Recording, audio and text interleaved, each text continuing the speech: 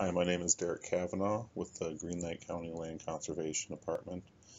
I've been working on lakeshore and stream restoration for the past, 19 years, and our stream restoration program really got kick-started probably 10 to 12 years ago when we hired a summer intern to walk all 27 miles of streams that flowed into Big Green Lake, and we set up a program where he documented and photographed at various intervals all along the stream.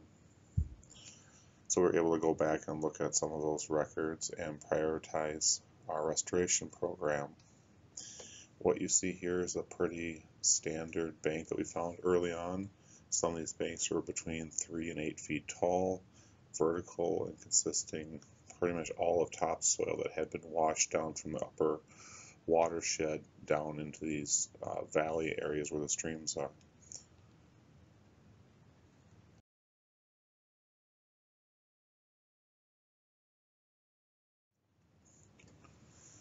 So this is a pretty common view that we'd see. You can see the stream is really kind of trapped in this deep eroded stream corridor. That's what we call entrenchment, that the stream basically cuts down into the sediment, and it cannot get out of the banks when the high water comes and the floods occur, which is a crucial aspect of stream life and stream evolution.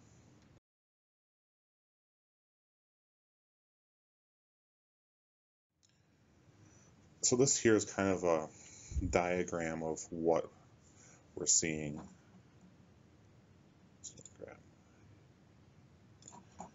So here's kind of the pre-settlement area where we have this the groundwater near the surface. We're having a lot of wetland vegetation that's filtering out runoff from the uplands, and our stream is not that deeply entrenched. It can get out and flood into these floodplain areas, kind of rejuvenating them during high water.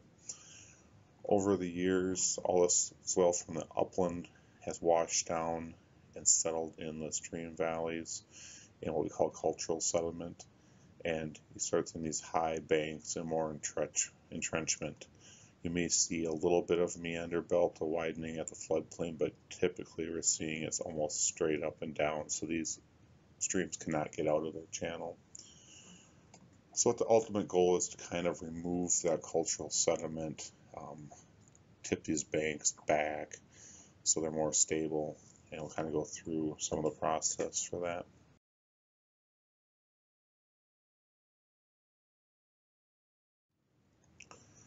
So here's another diagram kind of showing how these streams evolve.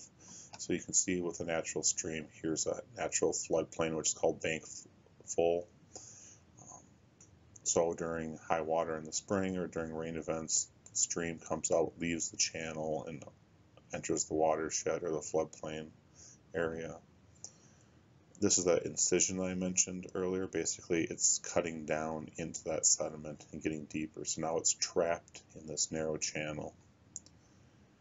And then after a while, what happens, these banks get so high and so vertical that these banks start sloughing off and breaking off beds of soil, which carry both sediment and nutrients downstream. Eventually, over decades and maybe centuries, these streams would naturally stabilize. They'd keep collapsing over and over during different storm events until it actually reformed that same floodplain area that it had before, because the stream has so much energy built up in the water flow that it needs these stable conditions for it to operate properly.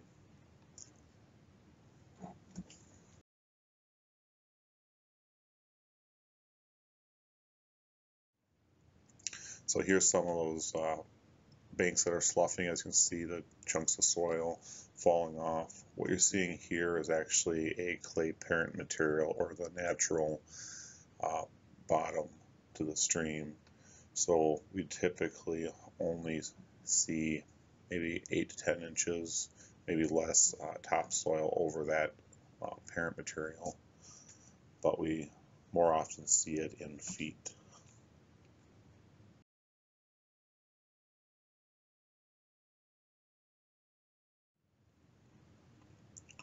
I just kind of want to talk a little bit about channel roughness, and channel roughness depends on how fast water can move through. So if you imagine water running through some really tall, thick grass or some other obstructions, it's going to move slower than it does through, say, a culvert or a plastic pipe.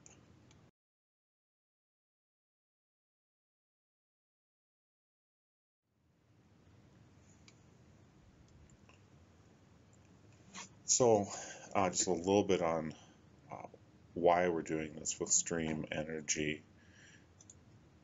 I'm just going to grab a pen here. So velocity here and discharge, we'll work with discharge. It's the amount of water that comes out of a stream. Now that's impacted by velocity or speed of the water and the cross-sectional area. So when you have a channel that is incised or deeply cut down, let's just say the stream looks like this here, and just for easy mathematics, and these are pretty typical numbers we see. Let's say the stream is 4 feet wide and 4 feet high during bank full. So we got 16 square feet of area for that water to move through. So that's your cross-sectional area. So now if we were to take this stream, this is what we've been doing, is grading these banks back, flattening them out, and actually creating a floodplain at the top where it's flatter. These areas here, these are about 3 to 1 typically, so 4 feet. We're adding about 24 square feet on both sides.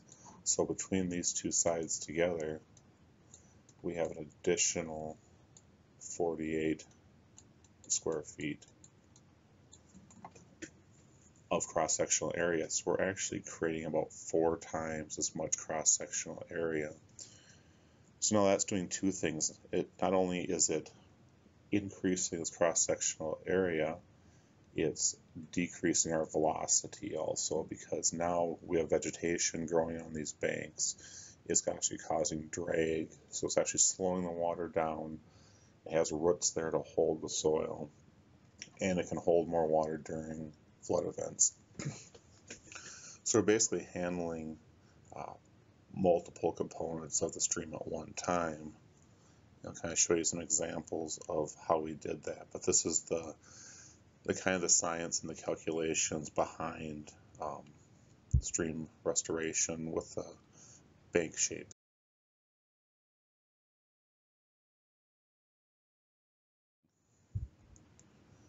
So this here is a recent project. This is one of the streams that was not incised that deeply. We're only incised about 3 feet. But this is one of our lower priority ones that just got done this last winter. They're all important, but we try to get the ones that are most actively eroding and most deeply incised done first.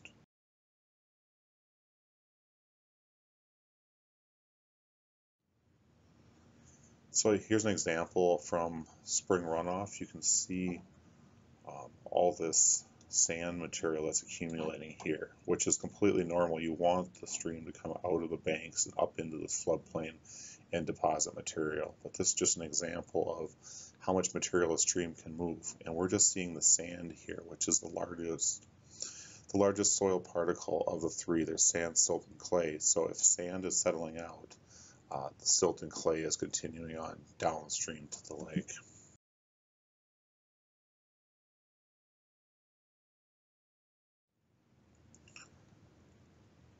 So here's an example of a stream bottom. This stream isn't too bad for clarity, but it could be clear. We can see the cobble size and the small stones on the bottom. You can kind of tell how much velocity a stream has by what the bottom is made out of. Is it muck? Is it sand? Is it small stones? Is it boulders that are 2 feet across, that's going to be determined by the speed of the water coming through.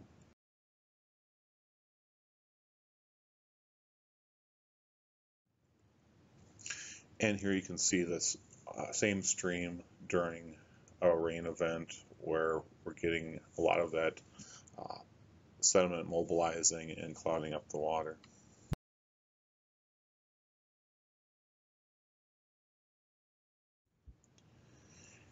And this is something that we see pretty commonly. A lot of that sediment will move into the stream, breaking off from the banks and the beds, and kind of coats the whole bottom. And that'll sit there for a number of months until we get a big rainstorm. It'll clean all the sediment out at one time, moving it all down into the lake along with the nutrients. So this is kind of that flush effect that you might have heard about, where we talk about we get most of our nutrients coming into the lake in a small handful or maybe 1 or 2 large storms throughout the year.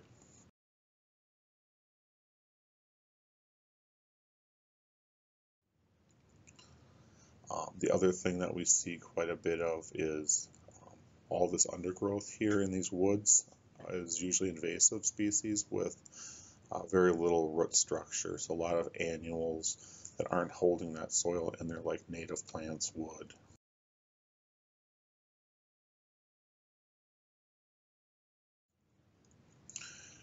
So this is here kind of the process. On some of our streams we do have to do a lot of tree removal. We try to minimize it, but in this case here the erosion was so significant this stream was incised or cut down about 7 feet.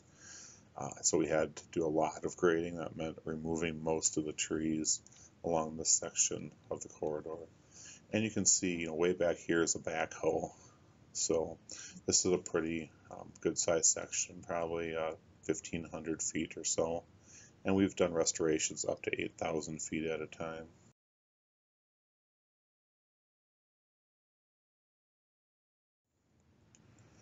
So this is one from this last winter, one of the smaller incised streams. You can see this height here is probably only about 3 feet.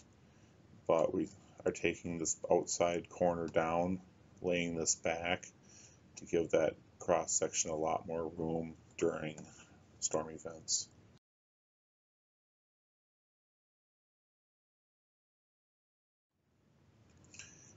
And this is that site with the trees earlier, but after we cut those banks back, we put in grass seeds and erosion matting is installed. A lot of these projects happen in the fall just because it's the driest time of year typically for us to be able to work near these streams.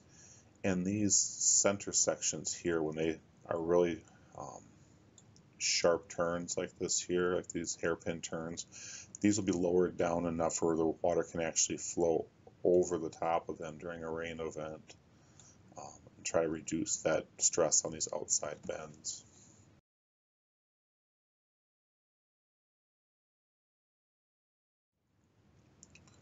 So here's that prior one that we were working on. Both banks are done now. You can see we were working in the winter time. This was done in January of this year. So we got the erosion matting in there, and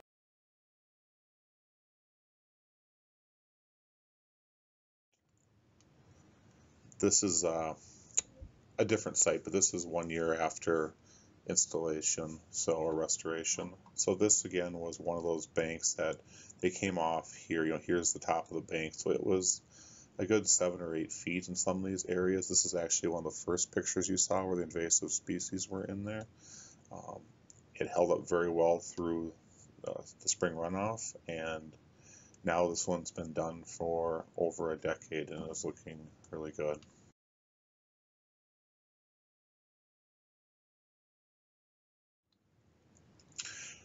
This is just an aerial picture of one of our larger restorations where we did a little over a mile of restoration. You can see all the dots down here. Those are people doing a 1,000 tree planting on this.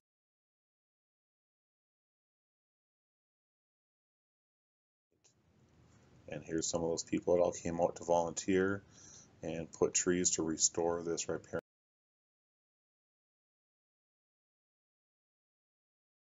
buffer.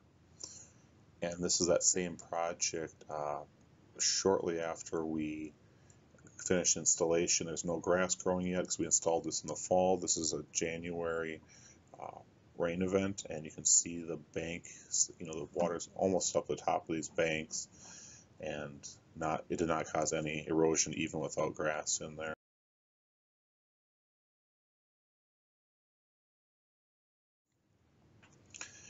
This is that same site now, so we removed some trees, we tipped some of these banks back, lowered these points. You can see these are tree tubes in here, so we restored some of those trees. And this is a confluence of two different streams. So this here is part of what would be Upper Hill Creek, or technically an unnamed creek, but it's referred to as Upper Hill. And then this is a tributary that's coming from the south, and then this flows down into Big Twin Lake just a short ways down.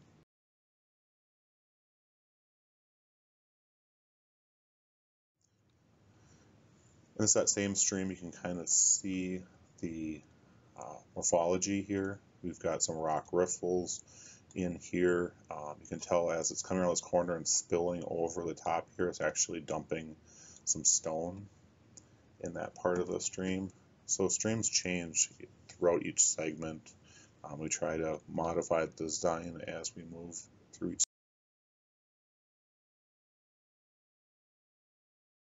segment. And this is just kind of a higher aerial of that same stream.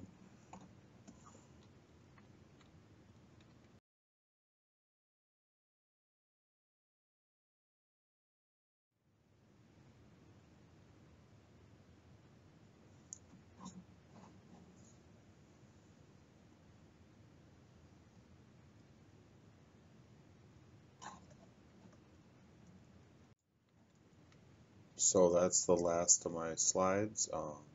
Hopefully you guys got a good overview of the physical restoration portion of our stream projects. We also do some habitat restoration work, but we can cover that at another time.